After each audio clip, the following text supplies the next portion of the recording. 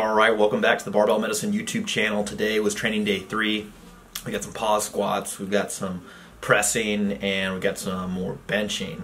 A couple days more of training before we get ready to go to the Starting Strength Fall Classic and wage war. So anyway, today I wanted to briefly talk about assistance exercises for the squat. And so first we should probably define what an assistance exercise is.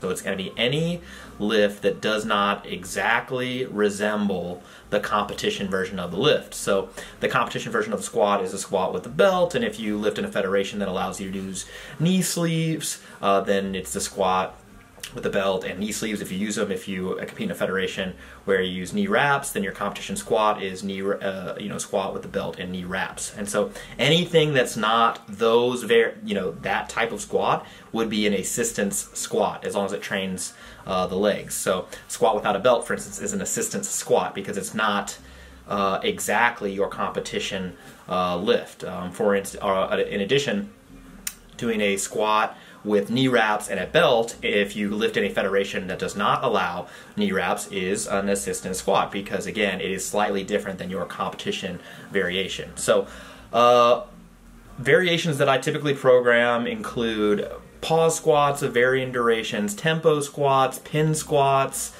safety squat bar squats.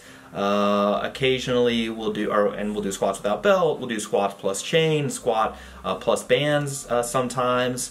We'll do Duffalo bar squats, we'll do high bar squats, sometimes we'll do front squats, split squats, leg press, belt squat, you name it. I've definitely programmed it, and it really depends on the application. That being said, I don't think that there is really any particular squat variation that carries over to the squat the best, generally speaking, other than just squatting more often.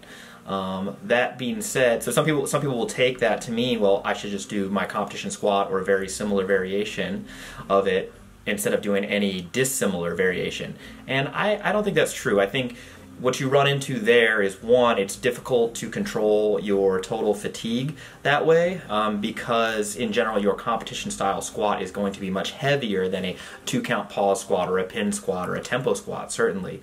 And even though the leg press is likely heavier than your squat, it's less fatiguing than a squat because it doesn't load the back nearly as much. So it's easier to control fatigue while still working with something that is hard for you to do with the variations. So for instance, what I mean by that is a heavy 2-count pause squat, you might feel like you're really driving hard against the bar, but it's not as fatiguing as doing the same effort on a regular squat, because the regular squat with a belt without a pause is going to be heavier, much heavier. And so the absolute intensity is lower on the variation and it's less fatiguing, but the relative intensity is going to be about the same.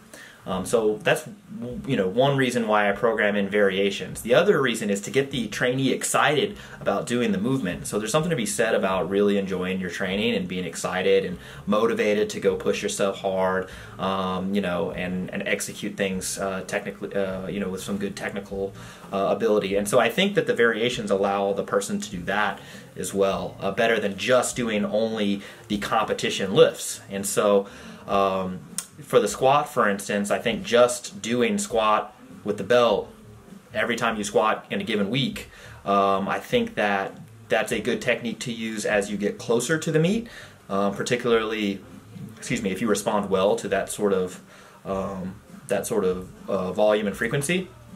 But for others, that's just going to beat them up. So I think you have to end up playing around with this stuff a little bit. That being said, I don't typically program squat with a belt as the only assistance type squat for people who are in the intermediate or advanced phases. I'll only do that maybe a week or two out from the meet if I think that that's a good strategy, or if they have previous history of that being a good strategy. So in general, I'll wave through different variations. Usually there'll be a primary variation, which is going to be a pause squat or a pin squat or overload squat or safety squat, bar squat. It really depends on the person, and the volume and intensity that's gonna depend on the person as well, and what most likely what they were previously doing.